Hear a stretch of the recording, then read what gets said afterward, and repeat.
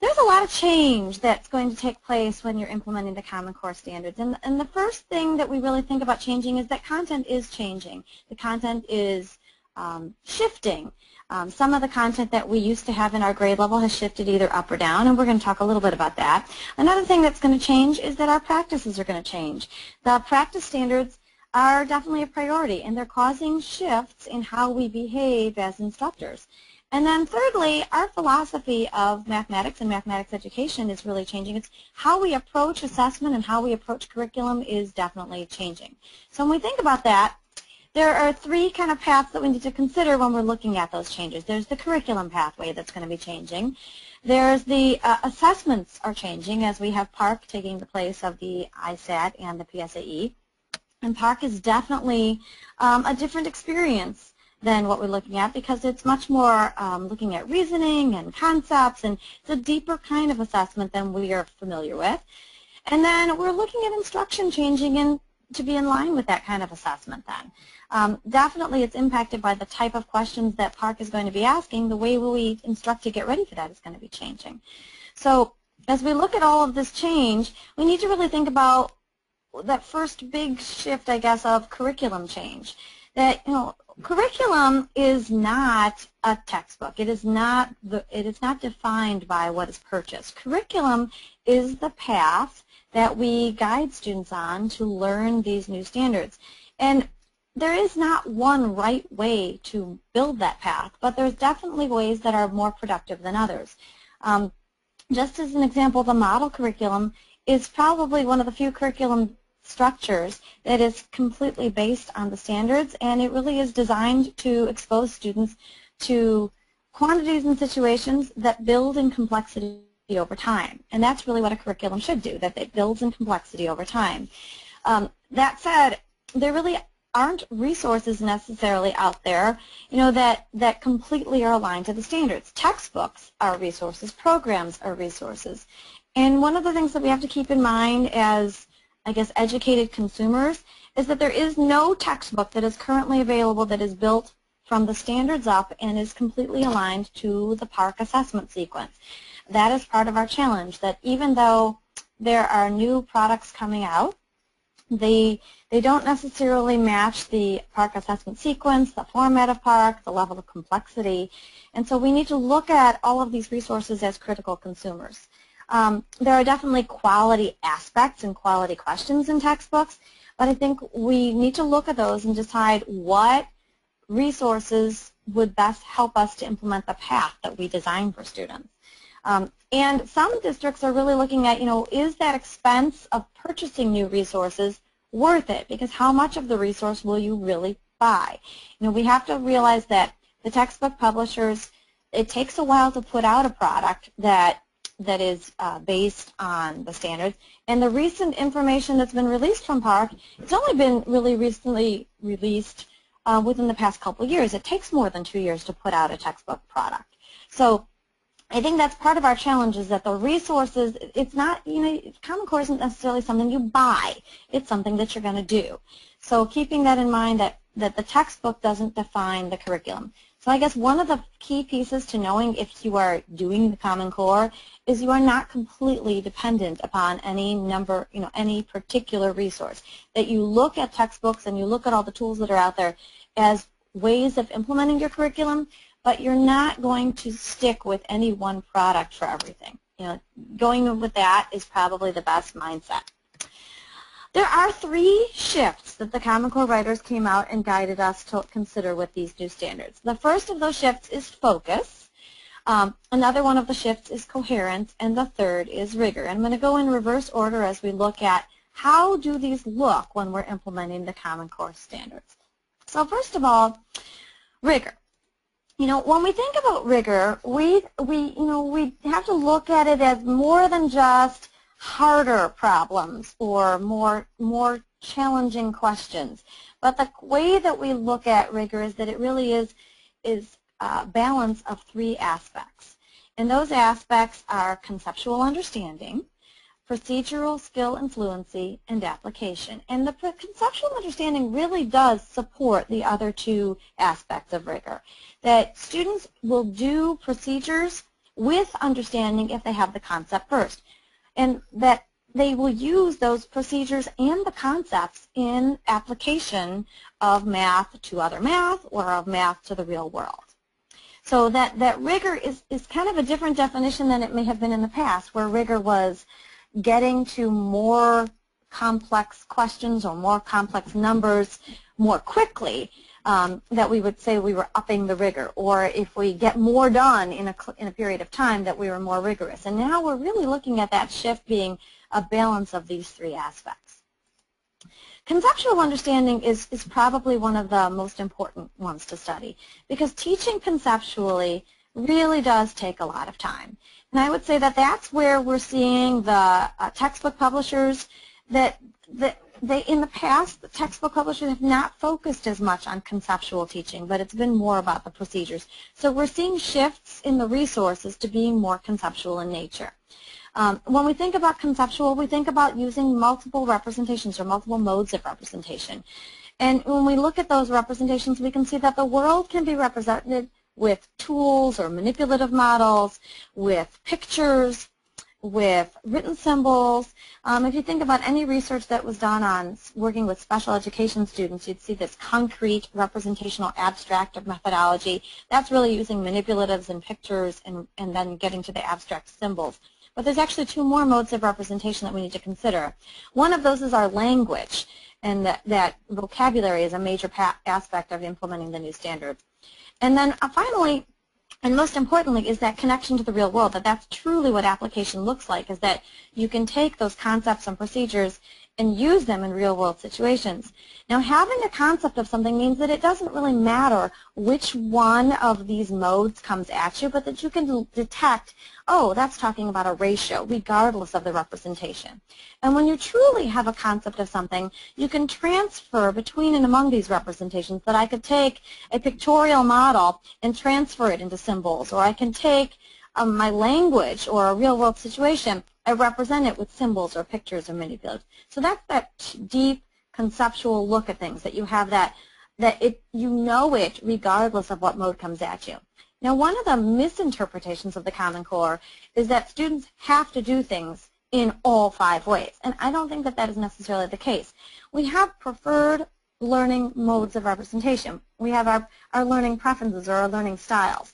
So if someone is a really good symbolic student, they may prefer to work with written symbols and not need to use pictures or tactile tools to get the right answer.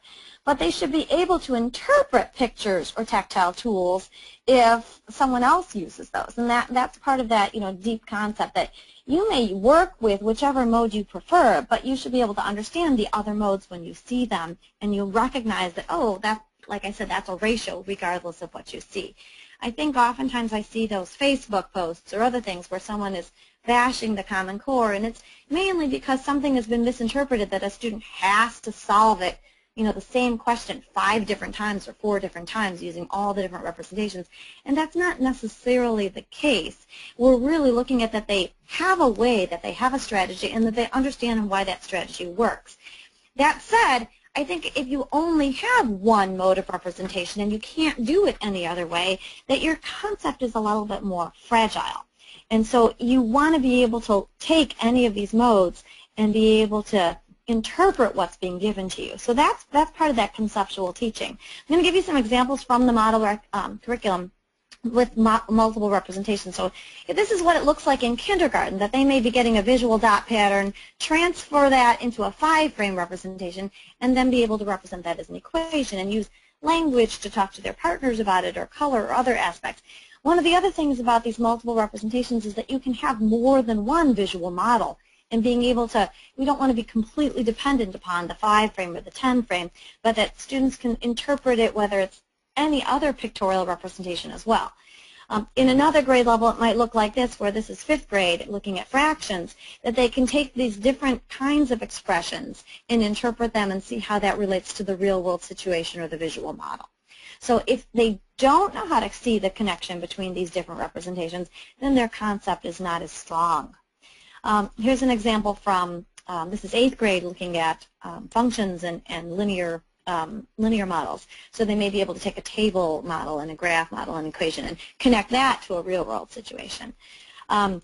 Or at the high school level, we've got quadratics, where again, we're looking at that representation between tables and graphs and interpreting those different models. So we see this repeated over and over again, that students have these different multiple representations. Another key piece to conceptual understanding is the idea that there's more than one right answer to a situation. So here's an example from 3rd grade where we look at, which of these numbers, that idea of multiple select, that you can have more than one right answer to a particular situation.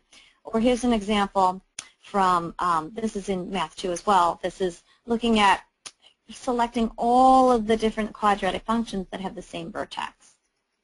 So when we look at the standards and we dissect them, here's an example of a conceptual expectation where we think about, what makes this conceptual really is this word understand. Understand that the 3 digits of a 3-digit number represent amounts of hundreds, tens, and ones. When you see that clue word understand, it really is kind of leading you to that deeper conceptual kind of an expectation. Here's an example from 8th grade. Again, there's that clue word understand, that a 2-dimensional figure can be congruent to another, and why it is congruent. Not just say whether it's congruent or not, but actually understand why something is congruent. Here's another one from the high school standards where we're looking at, again, the cluster descriptor has that clue word of understanding. Understand solving equations as a process. It's not just that they should solve the equation, but that they understand the process of solving and that they need to be able to explain their reasoning. So when they explain each step in that process, they are showing their concept of being able to solve that problem as a process. And of course, being able to solve is the procedural expectation, which we're going to look at next. One of the things about procedural skill and fluency is that we don't want to just look at procedures and just have them calculate without really thinking about the concept that they've got. So the art of critiquing is very heavily addressed in the standards, and we see that math practice being assessed quite heavily. Every grade level has got 4 questions minimally of critique or on explaining their reasoning, so that's that claim C or type 2 kind of questions is going to show up on the performance-based assessment. When we look at the ability to critique and say, do I know why something is right or wrong, that's going beyond just is it right or wrong. Another example of that procedural work is this level of engagement, that we don't want to just give them worksheet upon worksheet upon worksheet, but we want to do it in engaging ways where they have games or scavenger hunts where they get up and move, and we look at that research on student involvement in activity and how important that is with these standards. Looking at a procedural expectation, here's a 3rd grade one, and we're talking about fluently, add and subtract within 1,000. That clue word of fluently really does cue you in that something is procedural in nature. Another clue word for procedural is looking at the word compute. Also computing computing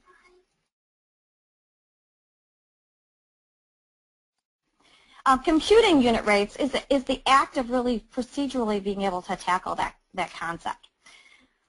Another expectation we have is that, like in the high school standards, that we want them to be able to write and use tools and translate between forms. With a procedural expectation, they actually tell you which modes of representation you need to use.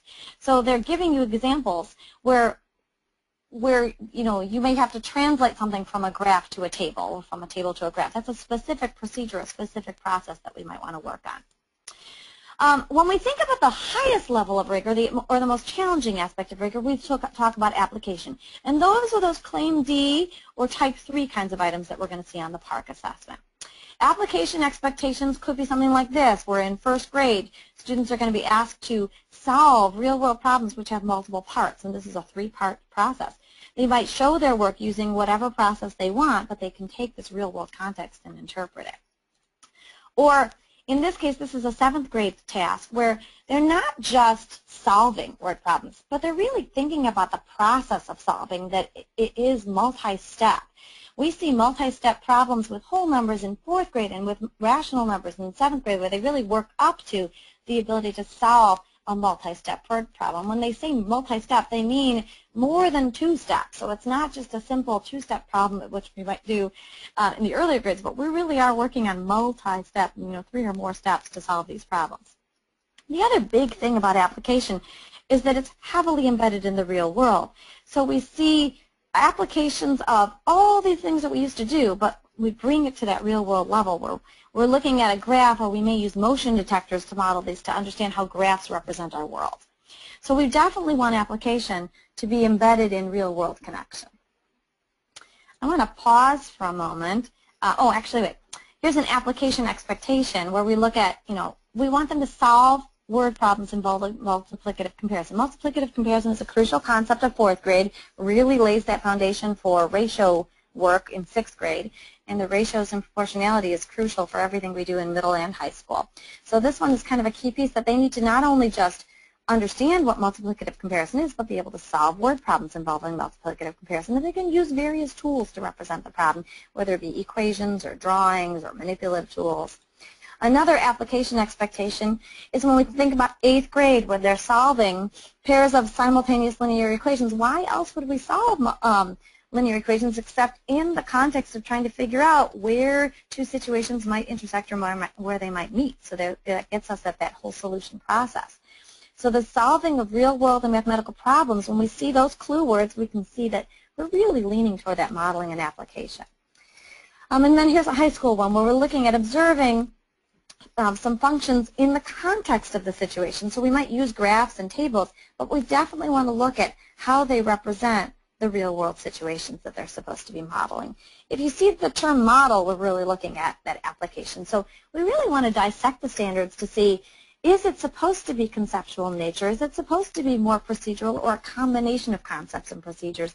Is it supposed to be application aspects of rigor to make sure that our work and our assessments really meet the rigor of those expectations? So I do want to pause a moment and see, so far, do we have any questions about what I've talked about?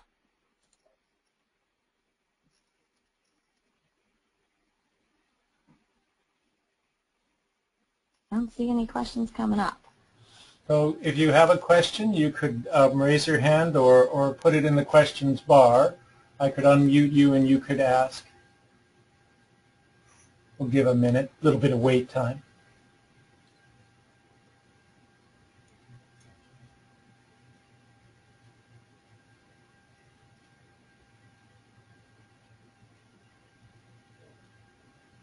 Okay, then we are going to keep going. All right. That really gets at that rigor aspect of the shifts. We're going to talk about another one of those shifts, and I think the hardest shift is the shift of coherence. Probably because most of us are so focused on our own standards for our grade level or our course that we really don't have time to start analyzing what do they do before and after us to understand the coherent flow.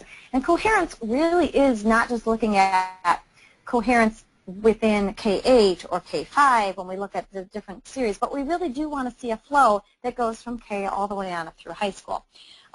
So when we start to analyze the standards, we really want to dissect to see, well, what did they do in the previous grade level to make sure that they're ready for our grade level standards? One of the biggest mistakes I see going on is that we focus on what we think our grade level is supposed to do, and we don't pay attention to what the previous grade or grades have done.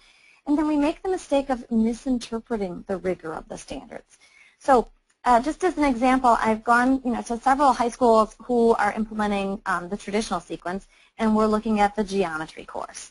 And when I look at examples of what they're doing in geometry, they're really doing a lot of the 7th and 8th grade standards because they haven't gone and looked at what 7th and 8th grade expectations are. So when they talk about transformations in geometry, they're introduced to transformations in geometry in 8th grade. They learn what the transformations are. But in the high school geometry expectations, they're taking that geometry to that next level of really using transformations to prove congruence, to prove similarity, and not just to do the transformations and to understand what they are. It's really that justification and proof, and we're looking at we even start that in 8th grade. But we don't just transform figures.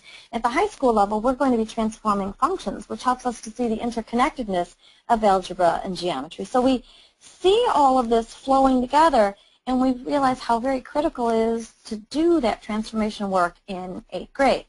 I think that one of the best bits of advice I can give you is definitely get familiar with what the grade level or course below you is doing, and make sure you're not just repeating their level of complexity.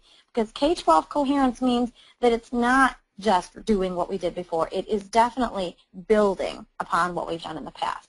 Another piece to coherence is that ability to pause and reflect.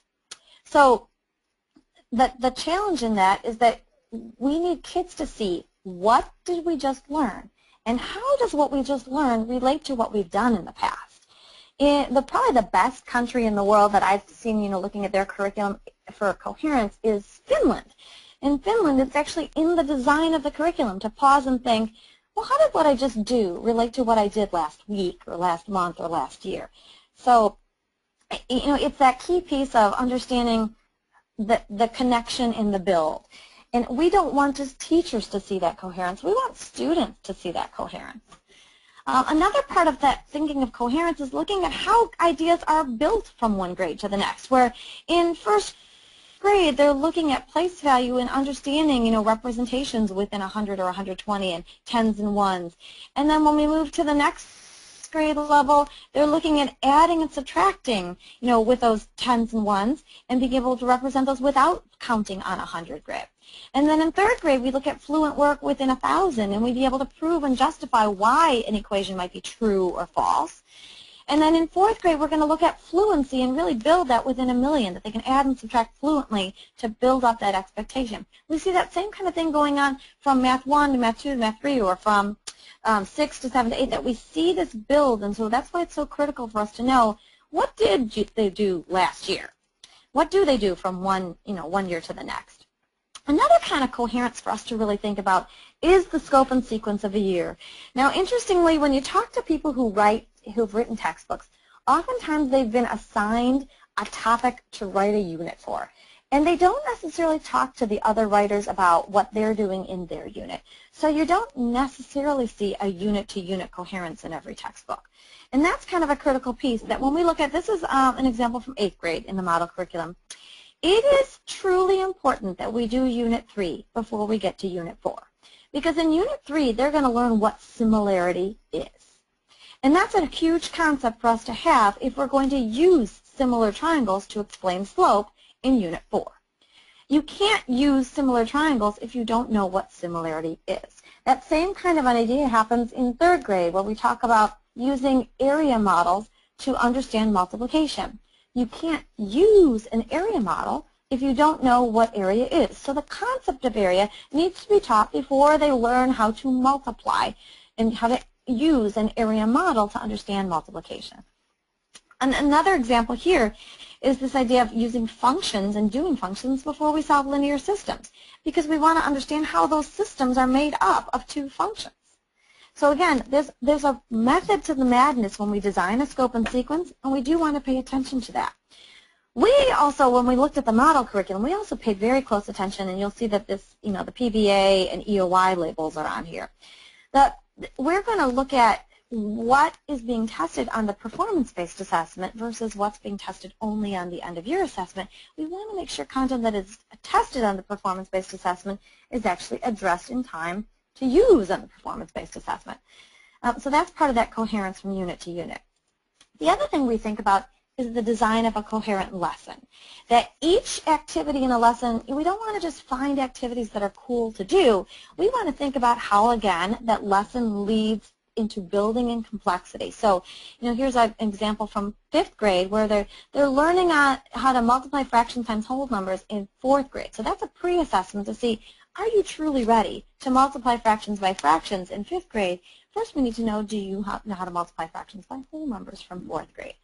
Then we look at using area models and visual models and number line models, and they learn how to represent those with different expressions and those cards that I showed before. They're going to even study the patterns and look for structure in this next segment, because after we've done that in segment 2, we want to think about and reflect on how does the structure of the equation and how does the structure of the different models relate to the operations of multiplication. And then they're going to multiply fractions by decomposing into unit fractions, again, analyzing that structure and thinking how we would mentally tackle this and why the algorithm works in the first place. And then take that into multiplying mixed numbers and what they're going to do. So there's a definite coherent build here where we look at multiplying fractions by whole numbers, fractions by fractions, fractions by mixed, getting to mixed numbers.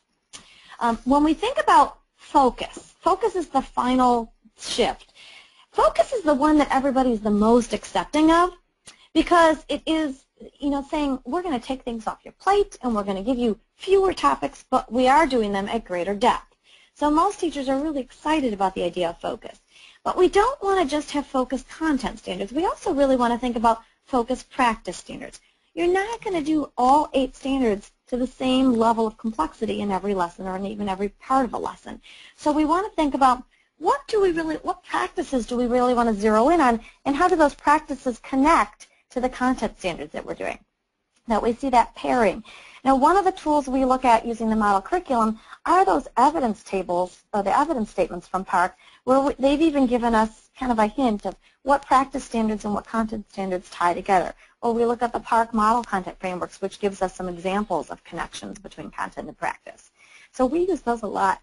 We use a lot of the PARCC documents when we create the model curriculum.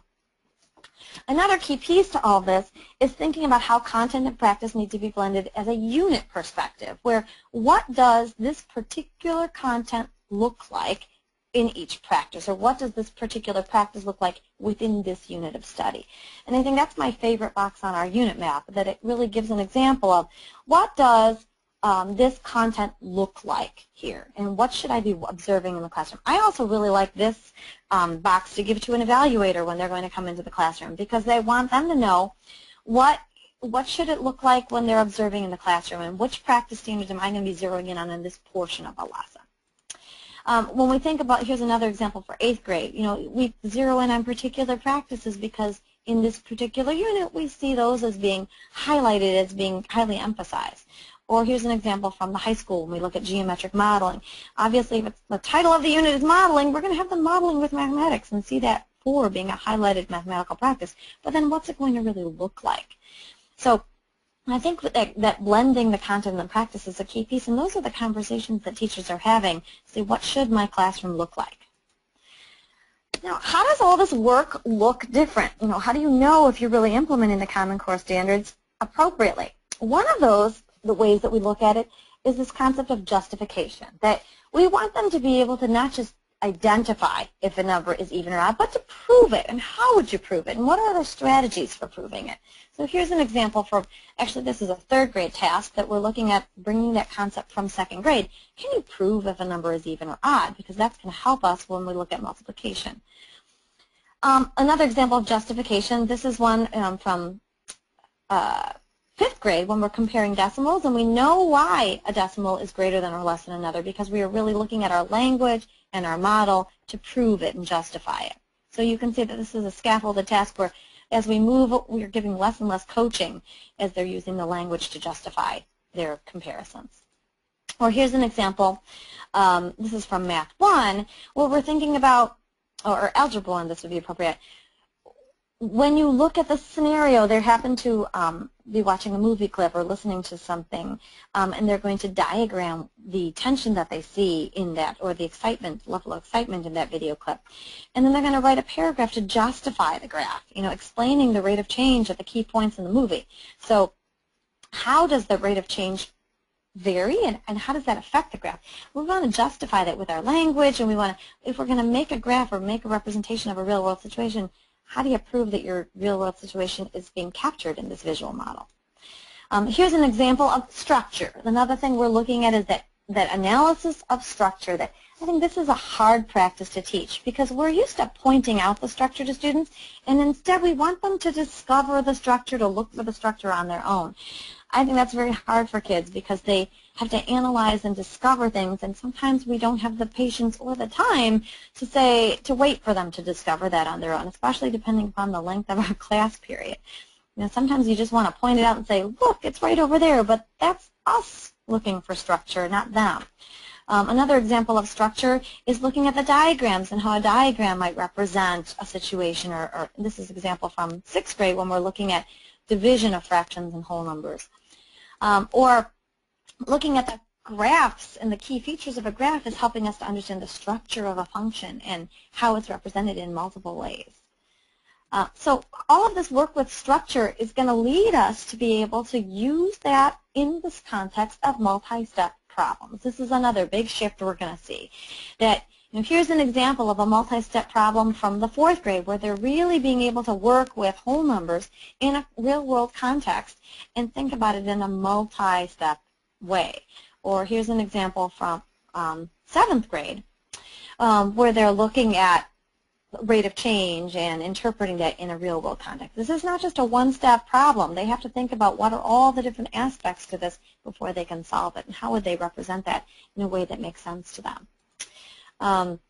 Another big piece to this is this idea of modeling, that we really want students to be able to make models and interpret models and connect to the real world. So here's an example from 3rd grade where modeling really is interconnecting these big ideas with how does the math represent our world and how does our world represent the math. Another example of modeling is, this is from 6th grade when we look at geometric modeling, and you can see how that is going to build in complexity when we get to the high school and look at geometric modeling. They're going to look at various three-dimensional figures, and as I've been studying, you know, the geometry standards at the high school level are far, far more intense than the geometry I studied when I was in high school, because it really is all about real-world connection and interconnecting these big ideas.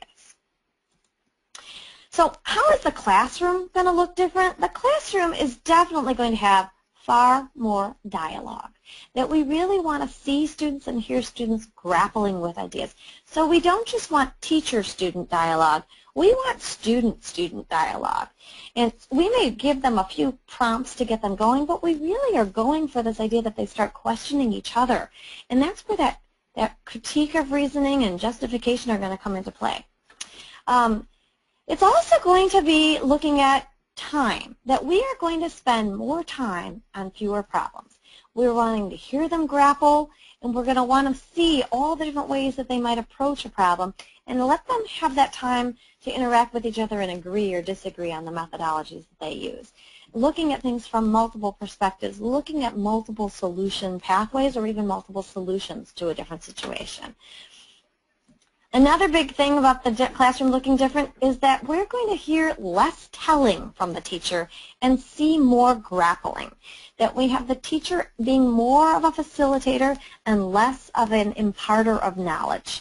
I think this is it is very challenging for us to, think about our time period and the amount of work that we have to get done and give them the time to grapple. But we have to do that. We need to give them that time to explore and model and critique and argue, and that's going to take more time, so that's why we have fewer problems.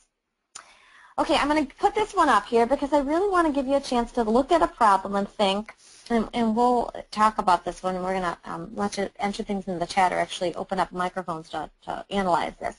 As you look at this problem, I want you to think about what mathematical practices a student's going to be engaging in when they're tackling this particular task.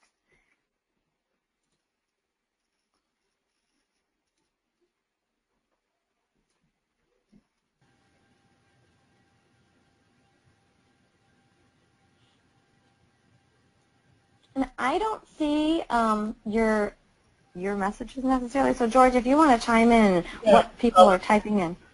Some people have typed in some questions, okay, which I can share when the question session happens. I would also let people know there is on the left side near the top of your interface, there should be like a little hand which would allow you to raise your hand, and I can unmute your microphone, and then you could respond directly to Jenny.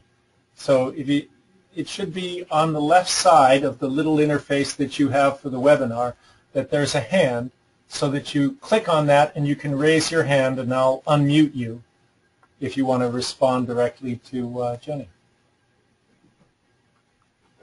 Would you say? Otherwise, I'm going to put Georgia on the spot and say, what mathematical practice do you see a student doing when they're looking at this problem? Well, okay. There I'll have to look at it. It's going to rescue me, though, because I've been paying attention. Adam, what do you say? You raised your hand. Yeah, I mean, my first thought looking at it was just the structure component, just that students have to look at these 4 expressions and try and think about what each part of the expression means in context of the word problem. So it's kind of the structure component of which part of the expression, has meaning that matches the context, and then trying to, I think when they have to choose which is best, I haven't solved it myself yet, but I think I would choose the one that, the structure kind of best matches the, the situation with the 2 girls here. Okay, and you're going to notice that this one says select all expressions that represent the sum of their heights. So this is one of those examples where there could be more than one right answer, which in fact there is. So this is for sure. Okay, any other practices? Anybody else want to chime in?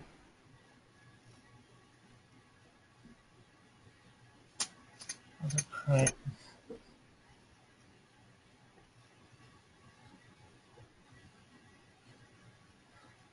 I think certainly persistence in solving, because you'd have to stick with this. Yes, you're going to have to make sense of the problem to see if that expression is represented. Alter.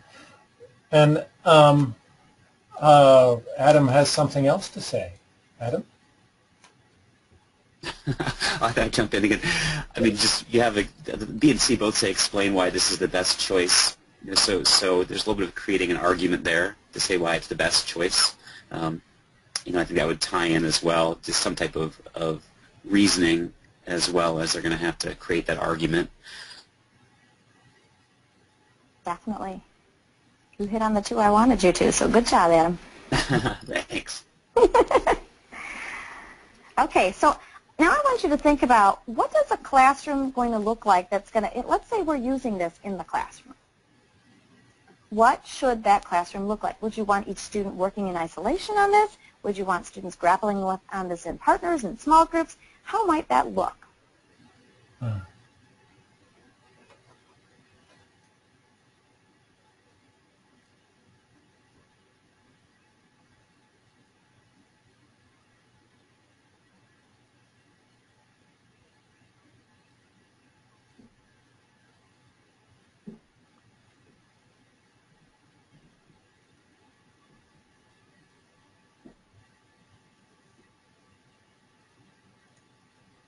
Yes, Kathleen?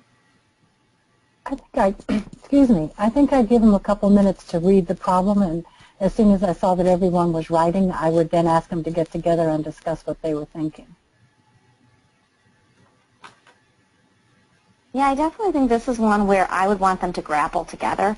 You're not going to hear their arguments, and sometimes they don't know where to start, so when they tackle it with a friend or with a colleague, they have a little bit more brave way of approaching a complex problem like this. So I definitely agree. I could see them, reading it independently and then grappling with a friend. Okay, another aspect to this one. Adam also had some input on that, and Kathleen, was there more you wanted to say as well? No? Okay. Kathleen? I see your hand up, Kathleen. Was there more you wanted to add? Huh. I'm sorry, I was muted. I couldn't say anything. Not really. No. I think the 2 answers are the 2 on the right. Okay.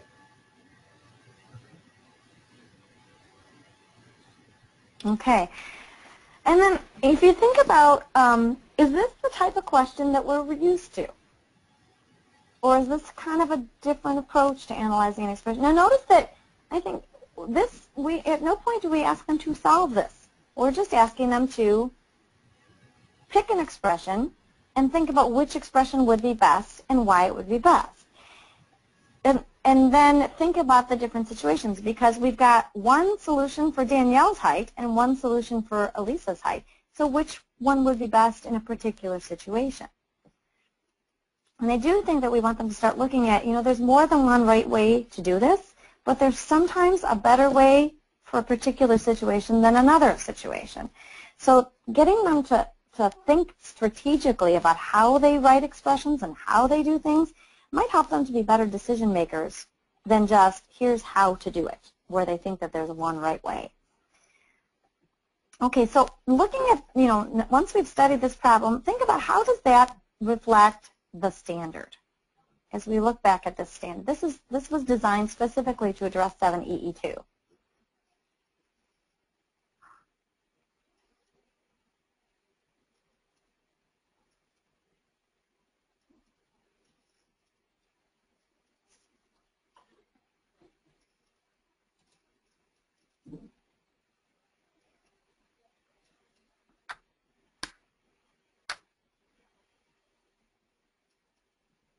Did we hit the mark?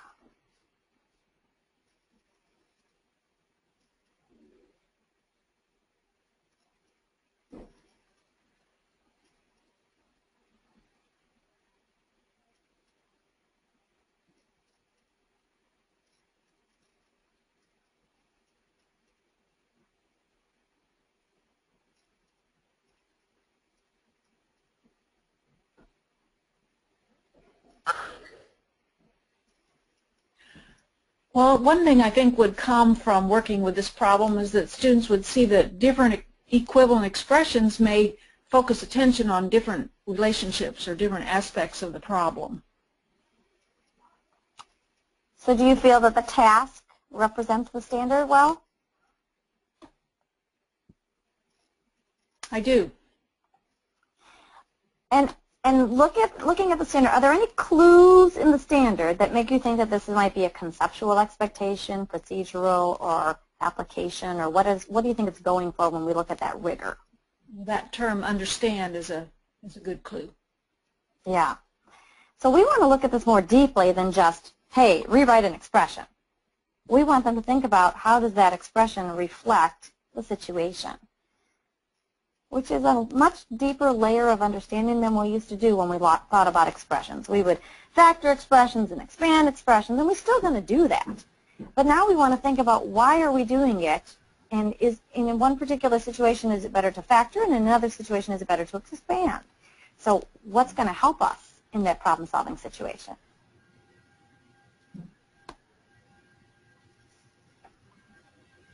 Okay, so George, you said that we had some questions, so let's pause. We do. Away. 1, 2, 3, 4, 5 questions. Excellent. Actually, I think more are coming in. So we'll start at the top here.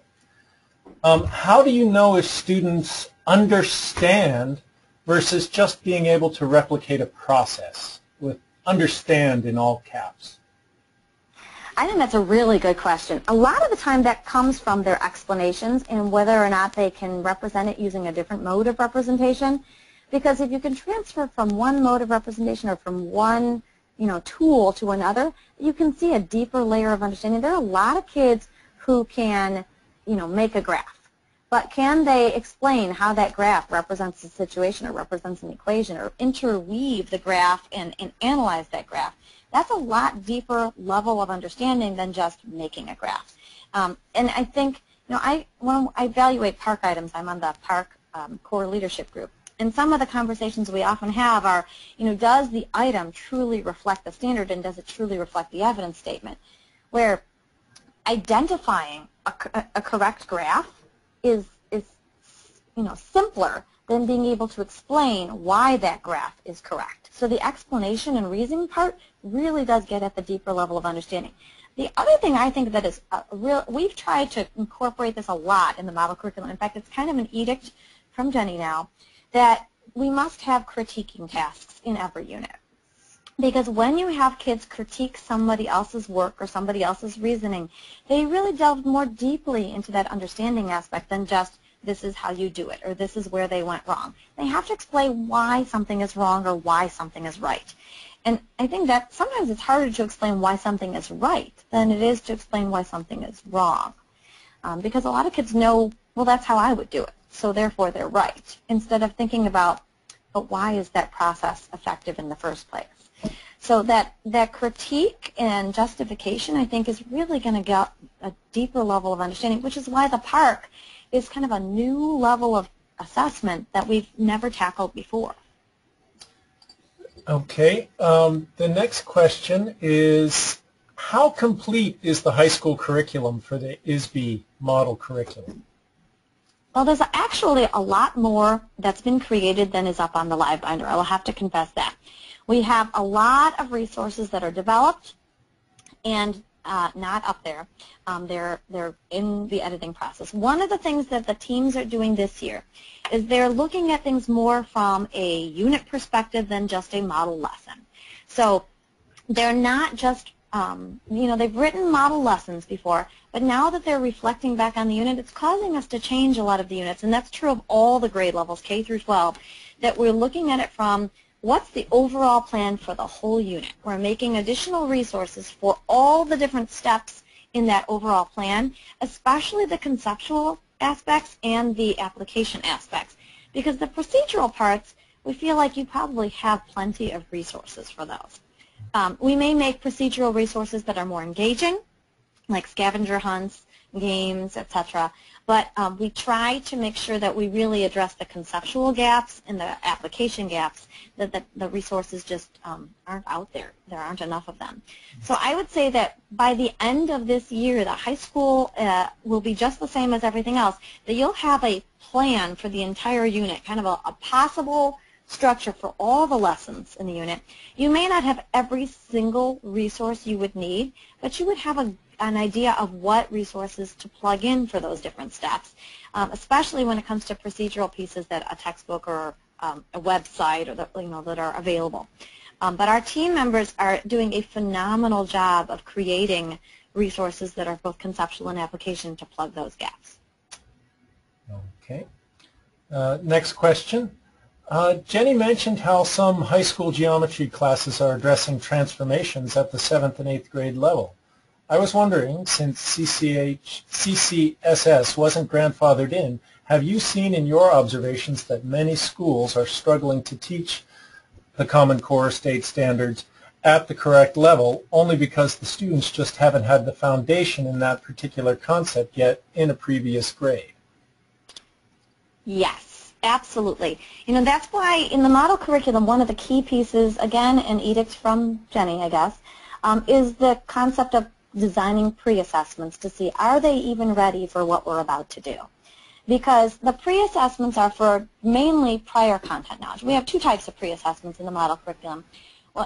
We've got pre-assessments that look at, are you ready for this 7th grade unit on ratios and proportional reasoning?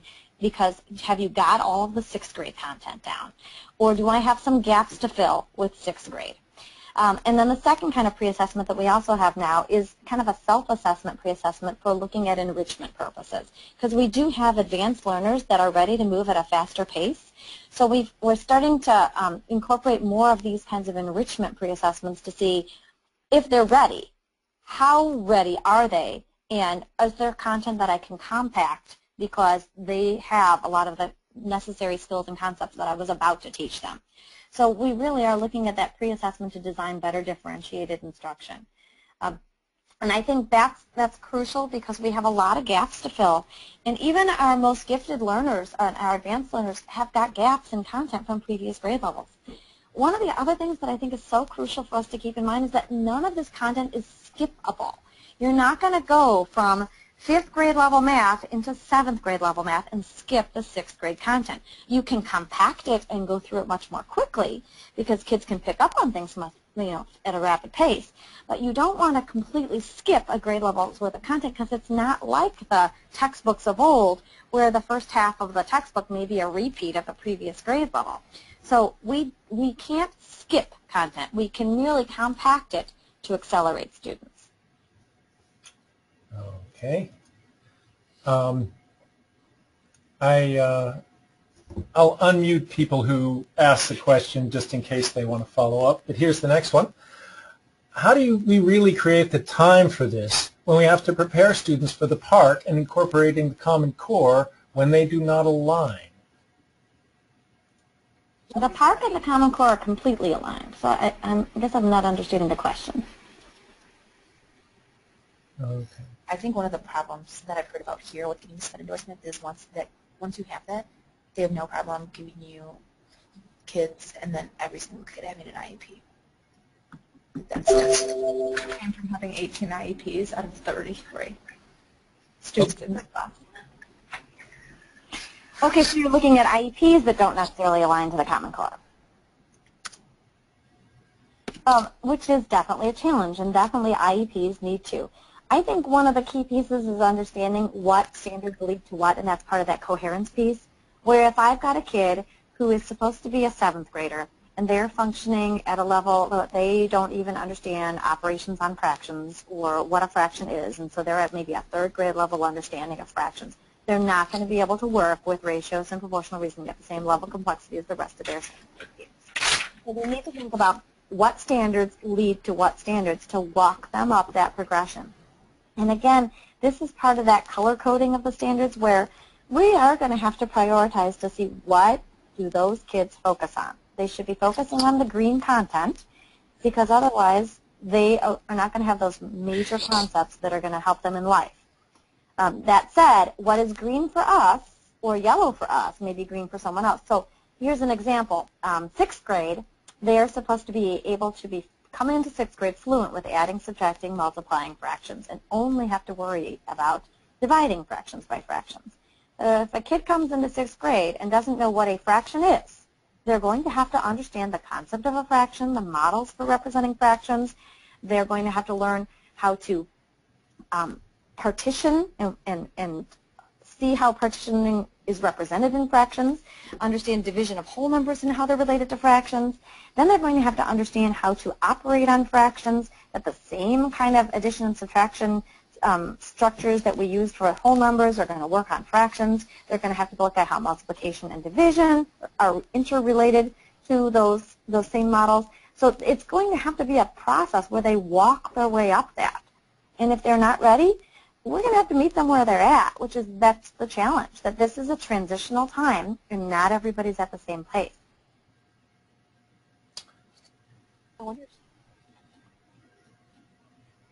Is that okay? All right. So I think we have one last question. These examples are great. The problem I'm having is understanding what exactly the type of questions I want my students to grapple with. I can or have made a few good ones on my own, but I find it frustrating when they're not question banks as resources for teachers. Are there any preferred resources that contain these types of questions that are available to teachers? Well, that's why we have an ISBE model curriculum team, and quite honestly, the team responds really, really well to your feedback. So we have reviewers who review our work from all over the state, and I would invite anyone who's on this webinar to join as a reviewer.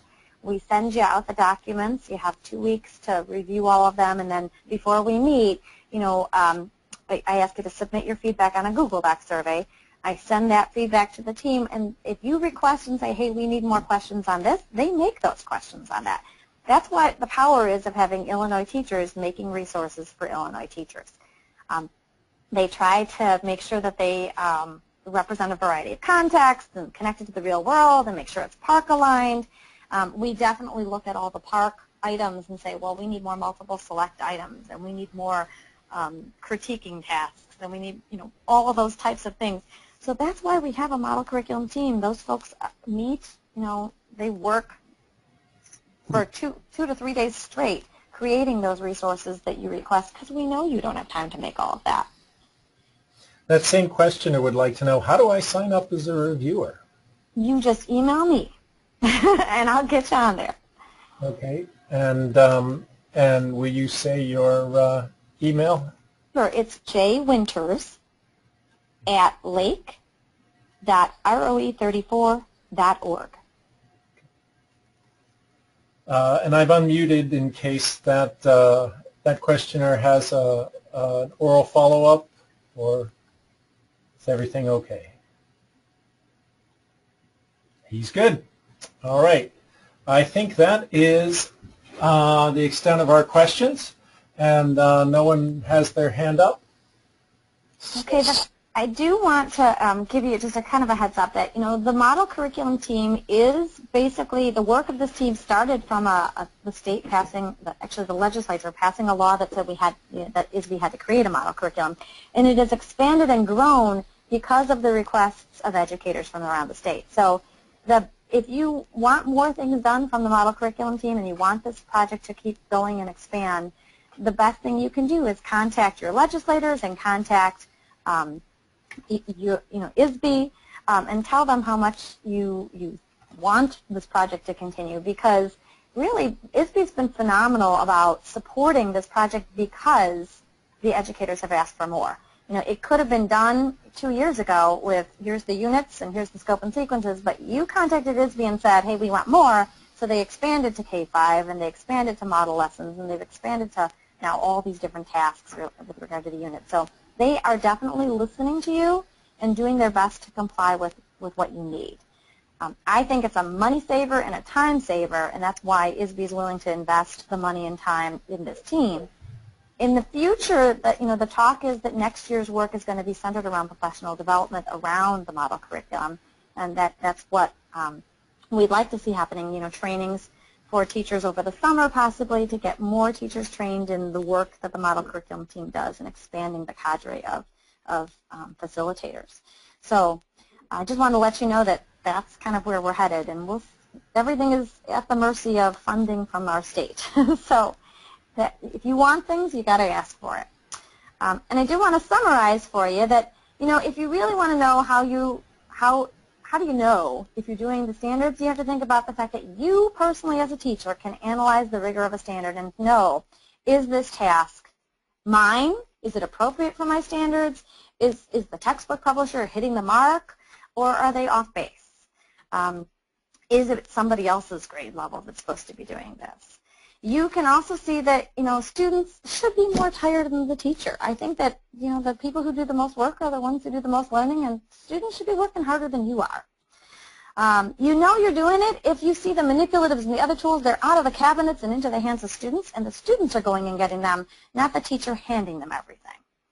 You know you're doing it if you see that the students are talking more than their teachers are talking. And you might hear students explaining why they respectfully disagree with each other, or hearing them, instead of saying, how do I do this, or how do I solve this, the teachers are asking, what strategies did you use to solve this, or could you use to solve this? And instead of hearing them say, when will I ever use this, the teachers are asking, when and how can this be used in the real world? So it's much more putting the onus of responsibility for learning on students. And finally, I think you're doing it if you feel like a different teacher than you've ever been before. Because I know that I did not teach this way when I was in the classroom. I thought I was a great teacher, and I am completely relearning everything that I used to do and thinking, oh gosh, I really screwed up a lot of kids and released them into the wild. I wish I knew this back when I was in the classroom.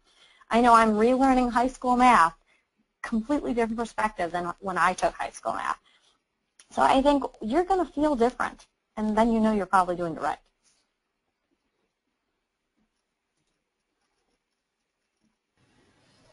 Jenny, thank you so much for doing this for us, for being the initial presenter for the ICT-M webinars, and thank you all for attending. We had 31 people sign up for this inaugural webinar, so I'm delighted that we have this turnout or this level of interest. And thank you all for your questions and for participating. And I think with that, we are done. So do send me, here I'll send my email to the group if you have further questions that you would like information about, then feel free to email me. Let's see. .edu. And I intend to take the recording of this and put it up on the ICT-M YouTube channel, as long as Jenny's okay with that. I hope so. Fine with me. Great. And so we will send out a notice to the membership through the listserv on when our next one is. Thanks again, Jenny. And thanks again to the participants. I'm going to stop the recording and end it now.